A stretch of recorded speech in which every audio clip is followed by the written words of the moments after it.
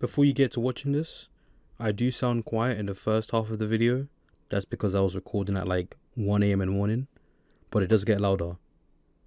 Anyway, enjoy the video.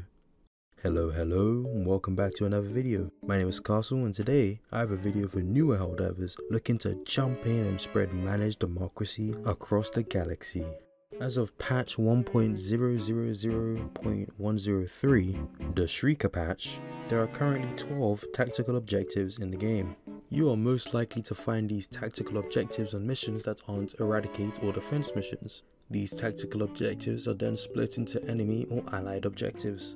You will hear it in the callouts. When you destroy one, it would say enemy or allied tactical assets destroyed or nearby. Now, the first tactical objective on our list is the SEAF Artillery. This tactical objective is unique as it rewards your team with a stratagem for successfully completing the objective. Now, when approaching the SEAF Artillery, my first piece of advice is to not activate the terminal. Activating the terminal will spawn an enemy patrol on top of you which will attack you. Therefore, the best course of action is to pick 5 shells and put them in front of the ammo feeder before activating the terminal. This way, when you do activate the terminal, you can quickly load up 5 shells, head back to the terminal, activate the uplink, and complete the objective without being attacked. Next up is the extremely simple upload escape pod data. Here, you run up to the objective and use the upload data stratagem. This objective will not spawn any enemy patrols, so you're free to chill and collect the samples around the objective. Next up is the radar station. Upon completing this objective, your minimap will be updated with every enemy outpost, point of interest, and most importantly, every other tactical objective on the map. This objective, much like the SEAF Artillery, is quite simple. First, log in. Second, let the tower be raised. Third of all, orientate the tower. Now, a key point is that when you do rotate the tower, when the tower becomes aligned, you will hear an audible ping from the terminal. This tip can be great if you're soloing the objective or soloing the mission. Now, the last SEAF tactical objective is the SAM Site. This tactical objective is only found on Automaton missions, and upon completion will shoot down 1 dropship when an enemy bot drop is called in. This tactical objective can be difficult to spot from afar due to its low profile. However, it does have a beam-like structure that is similar to the radar station without the satellite dish. And again, if you ping over the area, it will show up as a tactical objective if there's a square. The objective is quite simple. First, log in. Second, wait for the launcher to be raised. Third of all, activate all of its systems. And congratulations, you now have a surface-to-air missile launcher. Now for the only enemy tactical objective that is found on both Automaton and Terminid planets, and instead of explaining it, I think I'm just going to summarize it in one clip.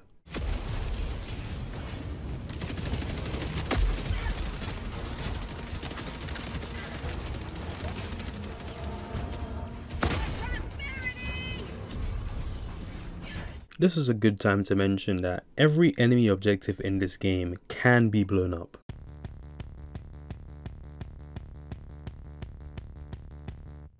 First on the list is the Detector Tower, or the Eye of Sauron, whichever is your fancy.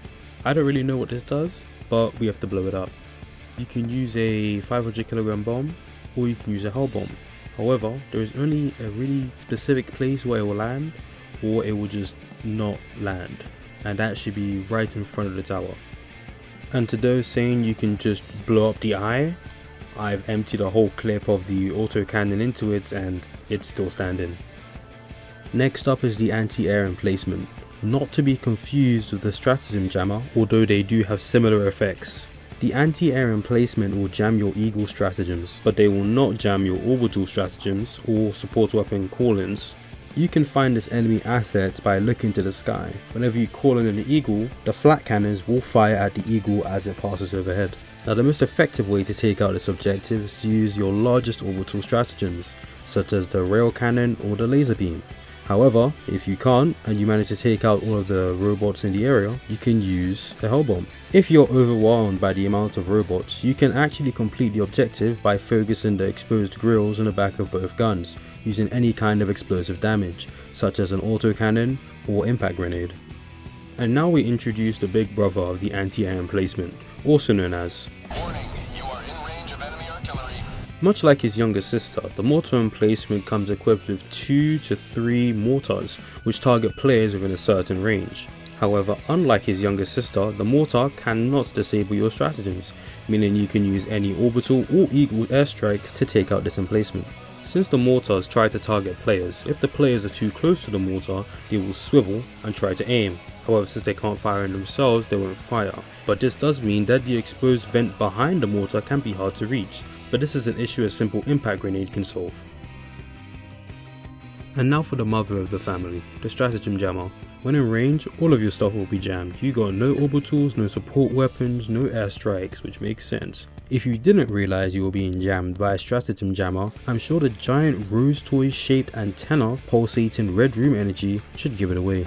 Now, the fastest way to kill it is to run up to the closest fabricator that will be attached to it and throw a nade inside of it. Or you can do it the slow way, hack it, disable it, and then call in a hell bomb. But just blow up the fabricator. I forgot to mention doing that also kills you if you're too close. My bad. And that about wraps up every Automaton tactical objective. Unless I'm missing something. That would be really embarrassing. Now if you've made it to this point in the video, I appreciate you. Maybe drop a like and subscribe. I really enjoyed making this video. Mostly because anything Masayoshi Soken makes is straight fire. But also because I like making guides. Now, onto the faction that is also known as the Scourge of Democracy. First up is the Spore Spewer. This Terminid structure heavily reduces visibility in a wide area, allowing you to be flanked by hunters, jumped by stalkers, and have your feet nibbled off by scavengers. The most effective way to deal with this structure is to find a high vantage point and take it out with any kind of long range weapon, such as an autocannon, a railgun, Exo Patriot missile, and so forth.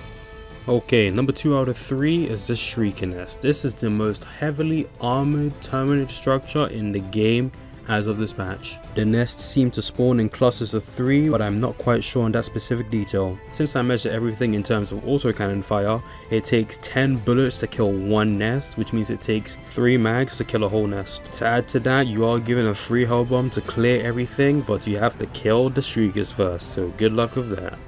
And last but not least, the boogeyman of the Terminid world, the invisible ire that I shake my fist to, and the Pokemon evolution of the hunters, the Stalkers, specifically the Stalker Lair.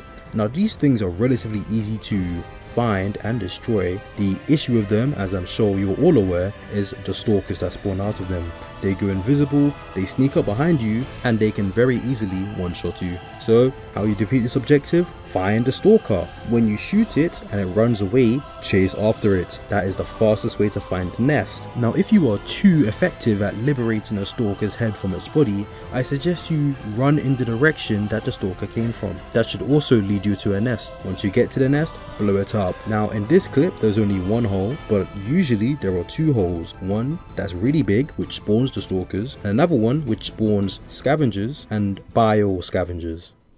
I don't really use eagles for bug holes. I usually use an autocannon or grenade. I should probably also recommend taking the Gatlin Sentry for Shriekers. My bad.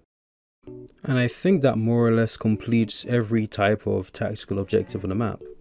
Now, logically speaking, that means I'll have to make every type of mission and every type of point of interest on the map as well. That sounds like a lot of work.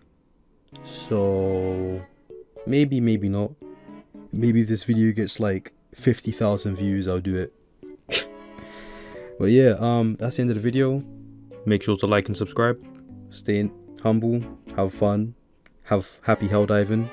And yeah, we'll see you in the next one. Bye. They need to hear this. They need to hear this.